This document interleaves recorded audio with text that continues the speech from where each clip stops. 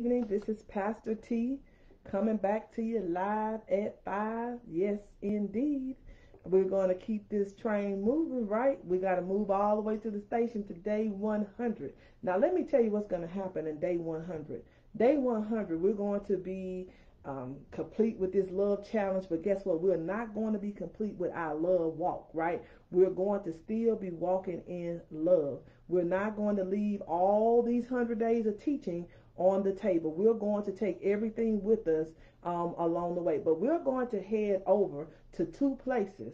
One spot we're going to go over to for those who are going to join in and let's look at the replay. Well, let me just say this. I love you. God loves you. I got to make sure I tell you that up at the top of the hour, right? I got to make sure that I get that out of the way because that's what it's all about. It's about love. And this is a segment on love. But let me tell you this. If in these amount of days that your love has not grown, then you're not opening up yourself to receive the love that you need to give or have. And so what I want you to do is to set yourself like a flint, right? To decide today that you're going to absorb these teachings and that you're going to take this to heart, right? That you're going to take everything that God has given you, word and experiences, and you're going to pull them all together so that you can increase your love. This is what it's all about, right? This is not about me just by myself, not just about you. This is about us, right?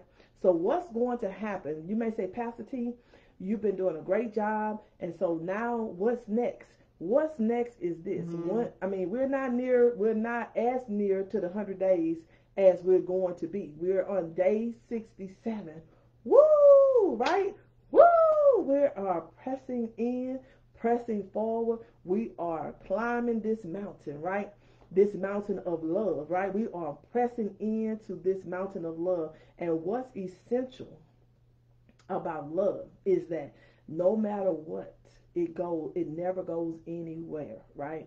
People say, I used to love this person, but I don't anymore. Well, God says we're supposed to love anyway, love regardless, right? Whether we like a person or we don't like a person, we're supposed to love anyway. That's that part out of the way. That's not an option. To love is not no to not love is not an option. We have to continue to love, right? No matter what. Now that's the type of love we're aiming for. In 100 days, you should get to the point, you should get to the degree where your love is in full operation at all times. No matter if you disagree. You can disagree. You may love your parents, but you could disagree. You could love your siblings and you could disagree. You could love your children and you could disagree. Okay, so that's not what I'm saying. I'm saying here that the love we're talking about today is a faithful love. Love that displays faithful promises. Now that's from God. That's from his word. But what we can do with each other, this is day 67. So we have no reason that by 67 days, our love should have increased to such a degree that we can love people in spite of who they are. We have to learn how to see people how God sees them, right? We can't see them through the lens of our own view. The lens of our own natural view is clouded, right? It's clouded.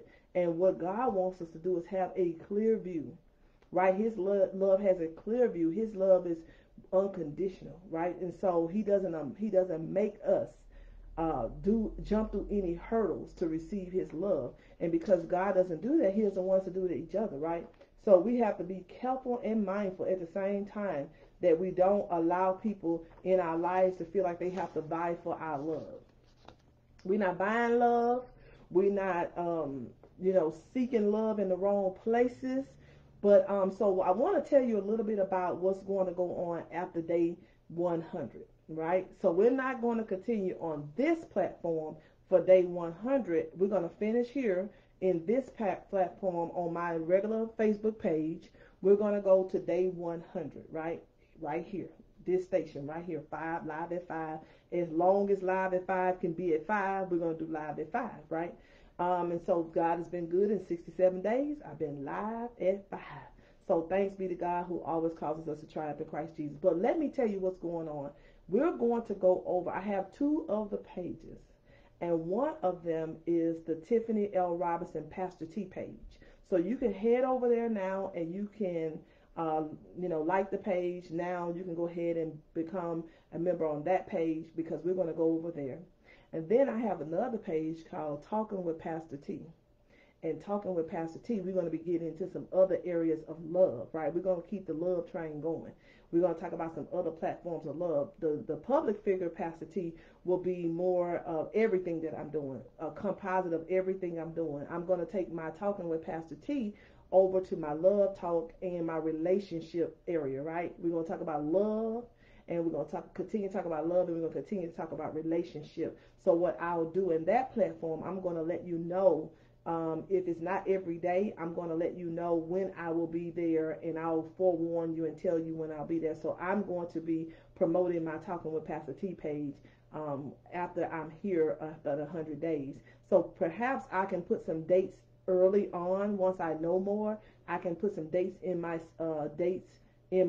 Talking with Pastor T page ahead of time, right? So that you will know when I will plan to be there. But I definitely will try to do all my best to be there by day 101. I will do my best to be there. But that all depends on what is going on at that time. So I did, ask the Lord for the grace and the time to do the 100-day challenge. And with that being said, I'm going to have to schedule in the other things that I plan to do so that I can get things moving, right? So that, with that being said, let's get into what we're talking about today. That's the faithfulness of God, the love that displays faithful promises. These are promises from God, and we know God is faithful, right? Let's journey over to Isaiah. Let's get into it. Let's go over to Isaiah chapter 54 and verses 10. Isaiah 54 verses 10, and it says, "For the mountains shall depart, and the hills be removed, but my kindness shall never depart from thee, neither shall the covenant of my peace be removed, said the Lord that had mercy on thee." So though the mountains be shaken and the hills be moved, yes, my unfailing love for you will not be shaken. This is another translation. "For nor my covenant of peace be removed, says the Lord, who has compassion on you." God is faithful. God says here, I'm faithful enough that my unfailing love, his love is unfailing. His love does not fail. The Bible tells us that God love never fails. God love never fails, right? It never fades out. It's not obsolete. So he's saying, though the mountains be shaken, though the mountains may be rumbling, the natural mountains may be shaken, the earth may be quaking, and things may be going right in our spaces. Things may be going the way, different ways than what we planned. This pandemic caused a whole lot of things to get out of sorts and be different than what we thought they would be, right? So he's saying, no matter if it's physical, natural mountains be shaken, and if the hills be removed, he's saying no matter what comes, no matter what goes, no matter what situation arises, right?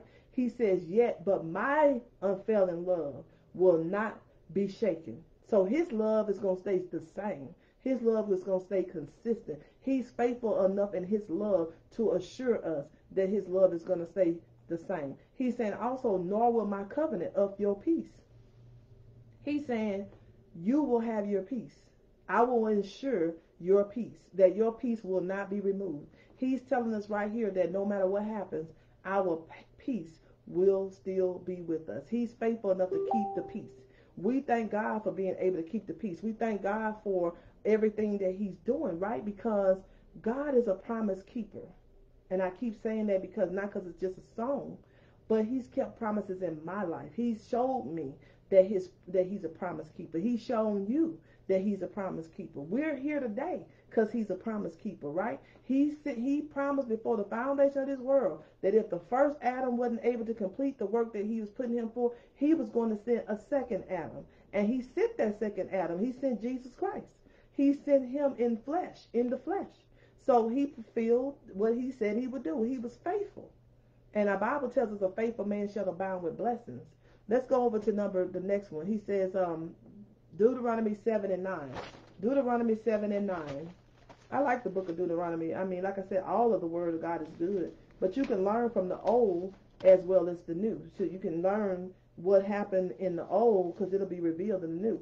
So verses 9 say, "Know therefore that the Lord thy God, he is God, the faithful God." Here it says the faithful God, which keepeth covenant and mercy with them that love him. Come on now, we got to love him back. And keep his commandments to 1,000 generations. Well, that's kind of easy to do because none of us will be here 1,000 generations, right? I mean, not us physically, but our seed can be here to 1,000 generations. It can keep regenerating, right? The seed can keep multiplying. The seed can keep going through. So what he's saying here is understand. This is another translation. Understand, therefore, that the Lord your God is indeed God. He's God. So if you accept him as your father, don't claim anyone else as your father. I'm not talking about your natural father, your physical father, the one in the flesh. I'm saying your spiritual father. There should be no other gods before this God, right? And so therefore that the Lord of God is indeed God, right? He is the faithful God. This is what Deuteronomy is saying here, that he's a faithful God who keeps his covenant. Covenant relationship is very important. I have covenant partners in my ministry. I have a covenant Christian center as the church. Because guess what? It's about covenant. We got to have covenant. When we come into covenant relationship, that means nothing can come in there and sever that unless you allow it, right? It's a contract. Matter of fact, it's not even like a contract. It's a spiritual agreement that's in the spirit that manifests naturally through relationship, right? You build that relationship and you come in covenant agreement, right? We came into covenant when we accepted Christ as our Lord and Savior. So when we come into covenant, that's more than just saying I like you at the moment, but tomorrow I can't stand you. You know, that's not covenant. That's not covenant. Covenant is more of a solid relationship that's eternal, right? It's an eternal state of things. And so he says for 1,000 generations. Because you know why he used 1,000 generations? It wasn't saying physical 1,000 years. You got to know that in the spirit. When God gives time frames and some things, you have to listen to it in a spiritual tune, where 1,000 generations is just a long time, like forever, you know, kind of going endless. Because 1,000 generations, I won't be here for 1,000 generations in the physical, but eternally I'll be here for billions of generations, right? So until Jesus return and everything heaven comes to earth, then that's when we'll all be changed, right? However, at this time, as I'm reading this right now, at the age I'm at right now, I'm not physically going to see 1,000 generations. Spiritually, I'll see 1,000 generations until Jesus return or whatever God decides to do. But at this particular time this was written, he was saying a covenant for 1,000 generations, and lavishes his unfailing love. There go that unfailing love again, on those who love him. Come on, we cannot expect God to be this promise-keeping God, this faithful God, and we're out here acting like he don't even matter. Oh, he matters. We need to make sure that God matters in our lives. We need to make sure that God knows that he matters in our lives, right? And how? We have to take these promises serious. We got to take our walk with the Lord serious, and we got to let God know that I love you. I thank you, Father. I praise God. I praise the day that, you know, you created me. You know, whatever you want to give him praise and thanksgiving for, God needs to know that we love him. He said, up on those who love him and obey his commands. You know, right now, let me just bring it to the now, right? This is one of those things that has to be taught, right? This is a whole other teaching. But I will say this: the 10 Commandments was for then. We're under a dispensation of grace. So the 10 Commandments, even though it's in the Word of God, you know, thou shalt not kill. That's, of course, it's not right to kill, murder, adultery, and all that. That's true. But we're not under those laws anymore. Jesus came to fulfill the law, right? He came. He didn't say he came. He didn't come to take the law away, but he came to fulfill the law. So we can't be like, you know. We know people do things, but then under the new dispensation of grace, it came repentance and all that. Because see, a lot of that, they couldn't get this back in the time of Deuteronomy. They couldn't get this before Christ. There wasn't none of that available to them before Christ. See, even Abraham, it was accounted to him. They didn't say he was righteous. Understand that Abraham made a lot of mistakes. He did some stuff that wasn't right. So when it says that God counted to him for righteousness' sake, that accounted to him, right? That's almost like, and I'm not trying to step on nobody's toes because, hey, you know, it is what it is, but I'm just making this analogy. Just like a person goes to school and they get their associate's degree, they go get their bachelor's degree, then they go back and get a master's degree, and then they go back to school to get a PhD, right? They get that doctor in front of their name. Now, some people go through school all the way through to get the doctor in front of their names. And there's some people who get the doctor in front of their name honorarily, right? Because they've done a lot of literary works, or they've done a lot of different literatures or writings or activities that particular establishment considers them to be accomplished in a particular area, right? So they then are considered a doctor by putting out books and publications or whatever they may have participated in that particular school considered, something literary or whatever it was. Because sometimes there's different reasons that people get the honorary doctorates, right? I'm just speaking on the wise of some of the people I know. And so when you get an honorary doctorate, that means that you've done a compilation of work that called you to be a doctor by what you have done, right? Something you've proven what you have done. But on the normal sense, normally if you go get a doctor in front of your name, that means you are a doctor of something, this or that. You went to school for that. You studied for that.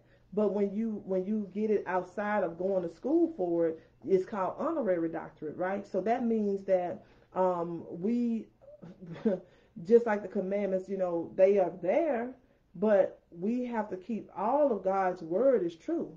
And so we are not under the law to say, we know you're not supposed to kill, steal, destroy, you're not supposed to sleep with nobody else's wife or husband or whatever. You're not supposed to do those things. But under the dispensation of grace, we have, through Jesus, we have repentance to free ourselves from the sinful state, right? Back in those days, they had to bring animals and so forth and so on. So when God tells us here in Deuteronomy, he's a faithful God to those who love him. We got to love him enough to treat his word as true, no matter if it was in the old or the new, right? So even though we may not be bound by the law, we still have to, he tells us to obey the law of the land, right? And so if it's wrong to do it, you're obstructing justice. You are going against the law, or you can be charged in the court of law, right? You have to do what's right. And so he tells us he loves us who keep his command. So his commandments back then were the commandments they gave Moses. Now his commands is what? His word, right? His word is the command. His word, he says that his word have you hidden in your heart, that you sin not against the Father, right? So his word should be hidden so much in us that we don't sin against him. But this is about being faithful, God being a faithful God. And then the third one is 2 Timothy 2 and 3. 2 Timothy 2 and 3, and great. Thank you all for joining us, those that are joining in and leaving comments. Praise God for you. 2 Timothy 2 and verses 13. And it says, if you believe not, yet he abideth faithful. He cannot deny himself. And so the Lord, it says, if we are faithless, he remains faithful. He cannot deny himself. So here, let's read what it says before that. It says, if a faithful saying, well, let's go to 10. Therefore, I endure all things for the elect's sake, that they may also obtain the salvation which is in Christ Jesus for eternal glory. That's what we all want, right? We want that eternal glory, right? It is, and so that's for us to reign with God eternally. It is a faithful saying.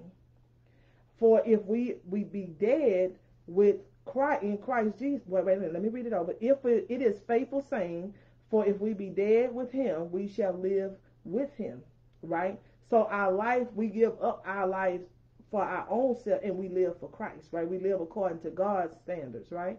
And then it says, if we suffer,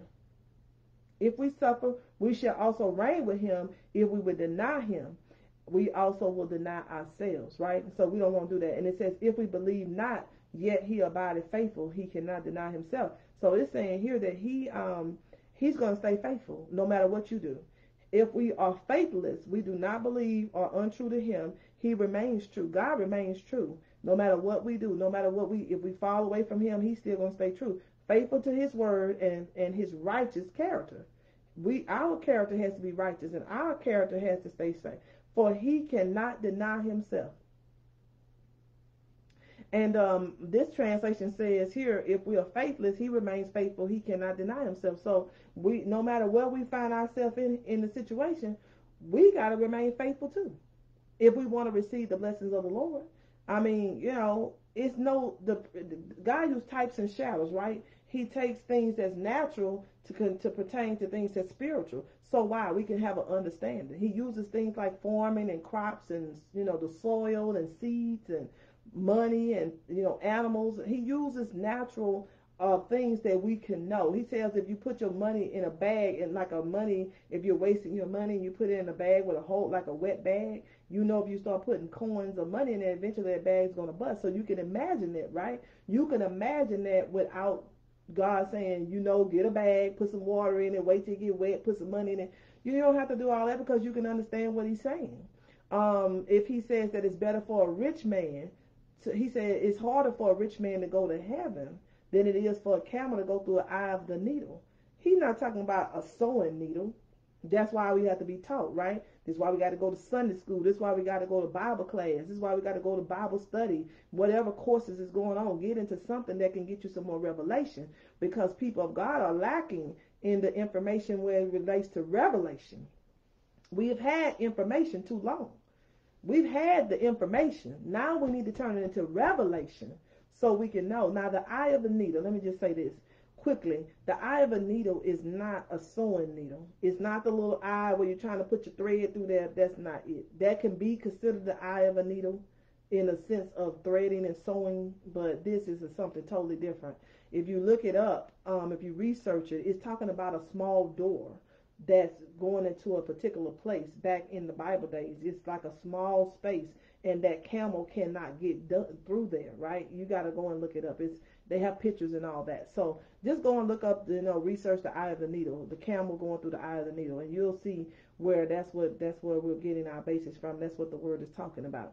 So anyway, long story short, God is faithful in what he says. He says if we don't remain faithful, he's going to remain faithful. And this is something I learned in the ministry when I was in my pastor's church in Shreveport, and even when I came here. And I miss my Impact family. God bless you all, be watching. We found out about God, using God's faith, right? We can use our faith, but our faith may not be strong enough for everything that we may face or may come up in our lives. And so I learned how to use God's faith. I started saying, Lord, I want to use your faith. And then when I got here, my pastor here is a faith teacher, right? He's a word of faith pastor, and he is strong in faith, right? His thing is faith. That's his thing. Mine is love, right? Mine is relationship within the family mountain. Mine is relationship. Mine is love and finances, right? I know what God has called me to do. I know what God has called me to be. And guess what? Many things that God calls you to do, that is where you're going to get a lot of your challenges at too. In relationships, in love, in finances. That's me. Not that I've gotten in bad places with those situations, but I've had battles in that. From a young woman to now, I've learned quite a bit from the Word of God, as well as from my education, but also from the Word and the Spirit of God revealing things to me. And so when he called me to the mountain of family, I was like, why me? Because and that's what it was. It was about family, money, love, relationship, and that's what he put me. So that's the things I'm gonna deal with. I'm gonna keep on going with, because he gave it to me. But the biggest thing is all about love. That's all that comes under love, right? So let's go to number 4 here. 2 Thessalonians. Let's go there. Let's 2 Thessalonians, and we're gonna go to verse 3 and 3. That's my numbers right there, 3 and 3. 2 Thessalonians 3 and 3. Let's see what it says here. But the Lord is faithful, who shall establish you and keep you from evil. The Lord is faithful, the one who will establish us and keep us from evil. The Amplified says, yet the Lord is faithful. He will strengthen you and set you on a firm foundation, which we all need, and guard you from the evil one. So he'll protect you. He'll put you on a solid footing, right? He is faithful enough to establish you, set you on a solid foundation, so that the evil one will not be able to touch you. He'll guard you. He'll protect you, right? He'll shield you. Psalm 91, right? He'll cover you, right? So we know God is word is true. And so when we feel that protection from the Lord, we can go and sleep at night. Unless you're like me, your mind is constantly thinking all night long. You're like, Lord, settle my thoughts. He says, he that dwelleth in the secret place shall abide under the shadow of the Almighty. He will say of the Lord, He is my refuge and my fortress. So there go your guard. There go your guard right there. He said He'll guard you from the evil one. He'll protect you no matter what's coming or what's going. And so, we got to know God is faithful God. He'll establish us. He'll do what He says. That's what makes Him faithful, because He does exactly what He says He's going to do. And that's how we have to be too as people of God. We got to get to be more faithful. Here, let's go to Psalm 33. Oh, just there because I read Psalm 91. Let's go to Psalms 33 and 4. And I'll give you the scripture name. I don't like to just bail out stuff to people and not tell them where I'm coming from. I think as a matter of teaching, all these years, it's been imperative to me to know where are we coming from. I don't want to be lost, and I want to go read it for myself too to make sure you're talking about the right thing. Here it says, for the word of the Lord is right, and all His works are done in truth. All the works of the Lord is right. And so this translation here says, for the word of the Lord is upright, and all His work is done in faithfulness. So that means everything that God does for us and has done before us or about us, concerning us before the foundation of this world, He did it in faithfulness. He did it in faithfulness because why? He wanted to be our example. Why do you believe that Jesus came and died and endured all that stuff He endured? Because He was faithful. Why do you think that Jesus wanted to be with the sinners versus these people who thought they had it all together? Why? Because He was faithful. He came down to fulfill that which was not able to be fulfilled before He came. And He was faithful to the end, to endure the cross, all the way to the finished works, even till He finished everything, till the cross was finished. He finished everything. That's faithfulness. He could listen. Remember, He tried to give up. He said, listen here, not my will, but not. He said, Lord, if it be your will, take this cup from me. He said, but not my will, but your will be done. He went ahead quickly in the same breath. The same breath He was like, take this cup from me. He went and said, Lord, not my will. He said, according, I'll do your will. I'll be faithful. I'll do what your will is. And all He did was display the same things that some of us deal with, Boy, should I not, should I do this, should I not do it? And so in that regard, that kind of speaks volumes about how we as people have to remain faithful through the face of adversity. Even some of the worst things in our lives that go on, we still have to remain faithful, right? And so that is definitely a teaching from our Father. So here, I want to let you know that was 5 of our scriptures on faithfulness. We'll continue part 2 tomorrow, where we come back live at 5. We'll get into it. I did announce early on in the beginning of this broadcast that we're on day 67, woo, woo, woo, and that we're going to day 68 tomorrow. But listen to this. I have 2 pages, and I want to make sure you're connected to those pages. I have a Pastor T, Tiffany L. Robinson, Pastor T page. Go over there. That's the public figure page. Go over there to that page and like that page, because I'm going to come off of this page. I'm going to still have this particular page as a general page, but my page that I will be doing all my pastor stuff on is going to be on Tiffany L. Robinson Pastor T page. So that's the public figure page. Go on over there, and I'll start putting more content there as the page continues to get built up, right? Now, I also have a Pastor Talking with Pastor T page. Go over there if you're not already. I'll put it in the chat too, and pretty much probably put it in my heading tomorrow, day 68, and I'll keep it there just to remind people to go over to those pages and like those pages. What's going to happen is after the 100 days here, I'm going to be done with the challenge, but I'm not going to be done with my charge, right? I'm going to go over to the Pastor T page, the Talking with Pastor T page, and use that as another platform for us to begin other discussions. So if there's other things and topics that you want to discuss concerning love, and I'm going to also be dealing with relationship. I'm going to add relationship to it. So Lord, help us in the name of Jesus. But I'm going to add relationship to it because I'm called to that area and I need to start speaking on it. So we're going to have a pastor talking with Pastor T, speak on it on relationship and speak on it with love. And they may intertwine because we're going to be talking about your love has everything to do with your relationships anyway. So they'll be intertwined. There will be some things specifically about love, but there will be some things definitely more geared toward relationships there, right? And then on Pastor T, Tiffany L. Robinson Pastor T page will be a composite of everything that Pastor T is doing, right? So you'll get to see what the ministry is doing. Those of you who have skills, talents, and abilities, I'll be putting some things out there for the ministry on the ministry page, which is Tiffany Robinson Ministries International, which holds both of the ministries on that one site. I didn't want to have two different pages for the ministry. I just kept it the same.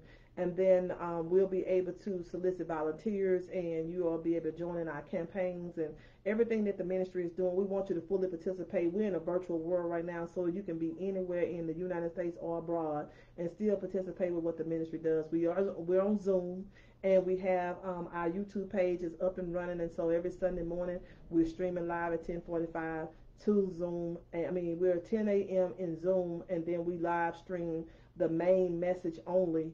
So if you want to get the full message, you got to come into Zoom at 10 a.m. If you want to just join in for the main message, whoever is speaking that day, we're going to live stream them at 10:45 over to Facebook as well as to YouTube. So we are coming up, and we're also getting ready to launch our text to give. So not only do we have Cash App and Zelle and PayPal, and we have Google Pay and Apple Pay and all those kind of things. We also have the mailing address. You can mail your seeds in, but you also will now be able to set up recurring payments or one-time payments through our text to give platform. So we are working on that as we speak. So Pastor T loves you. We're working towards the kingdom goals, and we want you to come along with us. We know that many people are not assembling in their normal churches, and people are trying to get back to normal. But if you're looking for a place to be, we'd love to have you over at CCC. Our motivation is love, right? We are focused on love. We have a church that's after God's own heart, and we would love for you to be a part of this church that we are building in God's name. Amen. And so we just thank God for everything he's doing in our lives, in and through us, and that we're being blessed immeasurably.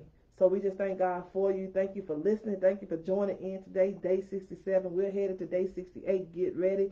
Tighten up your seatbelts, because as we get to the 100 days, we're going to be exploring more about God's love, his faithfulness, his promises, his benefits, and his blessings. So I love you to life. God loves you. There's nothing you can do about it. Be blessed. Love you. Have a great evening. Do something fun. Laugh a little. Tell somebody you love them. Be blessed. Until tomorrow, live at 5. Pastor T is signing off.